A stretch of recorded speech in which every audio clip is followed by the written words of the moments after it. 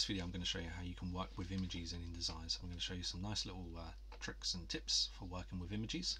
But first of all, let's just have a look at how you get images onto a page in InDesign, where you can do Command D, which is to place. So that will open up your options here for selecting your images. So if I just choose one image and click open, what that will do is it will preload my cursor. Now if I just click once, the image is placed full size. So that is the actual full size of the image. If I just undo that, so if I do a Command Z, it reloads my cursor. So you can either click to place your images, or you can click and drag. Now if you click and drag, you are resizing the image at the same time. So when I let go, the image is sized to what I want it to be as I clicked and dragged it out on the screen. Now what's really important is to understand that there are two different areas when you're working with images. There's the frame that the image sits in, and then if I click on the image itself, on the little circle here in the middle, you can't quite see this, but it changes to like a brown sort of frame. Now that is me actually selecting the image itself. So what do these two different things mean? Well, if I just click off and select the frame itself, I can make the frame bigger. So this is the frame that the image is sitting in, but the image itself is not going to match the same size as this frame. If I was to right mouse click on the image and say fit and fill frame proportionally, then the image does fill the frame. If I was to reduce the frame size, I'm not actually going to make the image smaller. It's almost like I'm cropping the image. So as I change the frame size, the image doesn't actually get larger or smaller, you just see less or more of the image. What you can do is you can select the image that's inside, and then if you click and hold it, you'll see the full image. And what you can do is you can move that image around inside your frame window. So you can say what part of the image you actually want to show through the frame window. So I can just leave it like that, and that's how it is.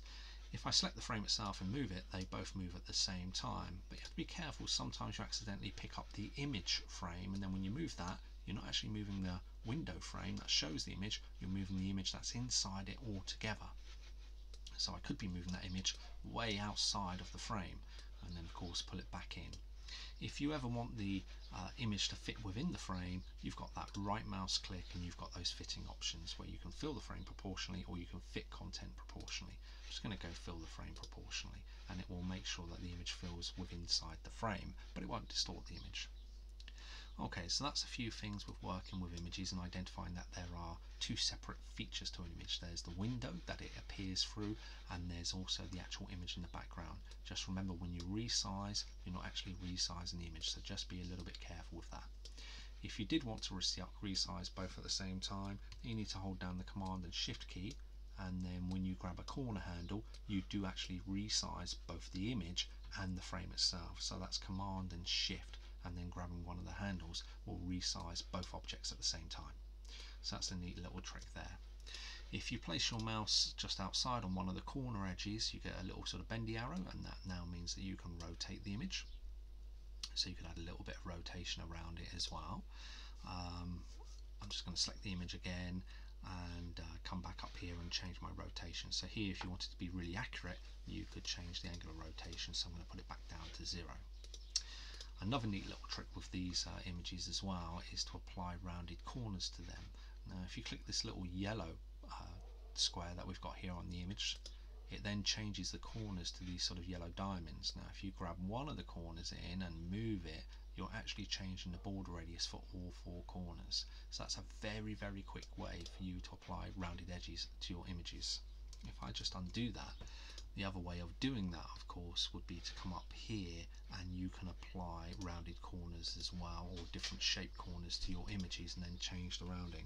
To access the panel window, you hold down the Alt key and you click this icon here, and it gives you the corner options, and then you can choose which corners you're going to change. If I lock them all in and I change one to rounded, they all become rounded, and as I increase the size, you can see that you're rounding off the corners.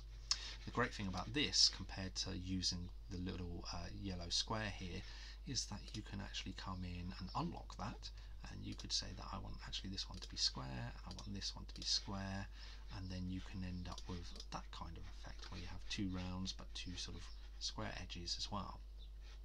So lots of different things that you can do there with your images.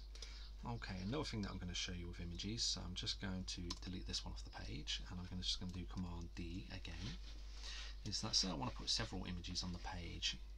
So what I can do is I can load up my mouse by holding down the Command key and selecting several different images. So I'm just going to pick up a few of these and click open. Now once I've done that, I've got 5 images loaded onto my mouse cursor. Now you can just go click, click, click, click, click, click, click, and all 5 images are now loaded in, all exactly on top of each other. They're all different sizes, but they're all loaded in on top of each other.